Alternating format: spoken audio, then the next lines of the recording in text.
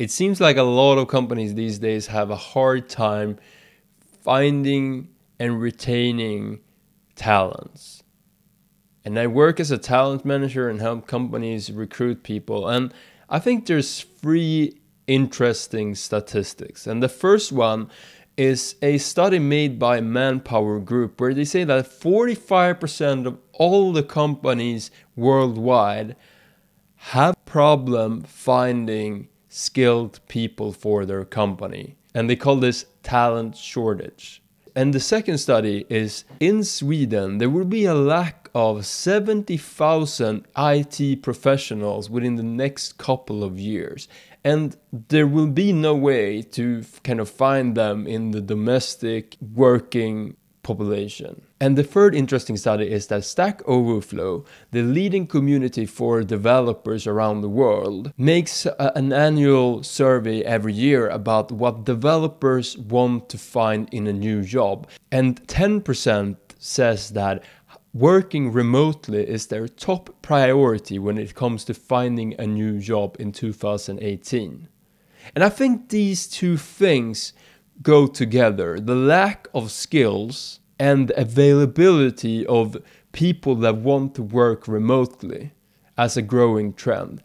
Before 2014, I didn't do any remote work at all. Like every time I had a job, I went to a geographic location, I made my work on the spot, and then I went home. But since 2014, I've been working more and more remotely, and I've been having at least 2 projects where we did all the work remotely. One project with 3 people in the team and another one with 5 people in the team.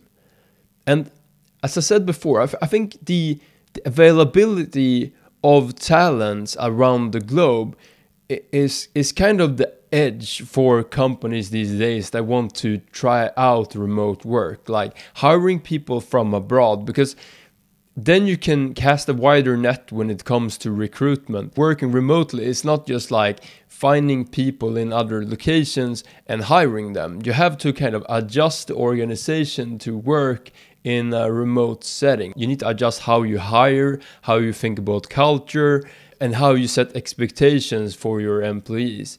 Since I've been doing this in my own projects in the last couple of years, I want to share a couple of tips and learnings that I've had so far. And it's not only small organizations that do remote work. The company Automatic that are making the CMS platform WordPress, which is implemented in 25% of all the web pages worldwide, they're working remotely, and companies like Zapier, Upwork, and many, many more.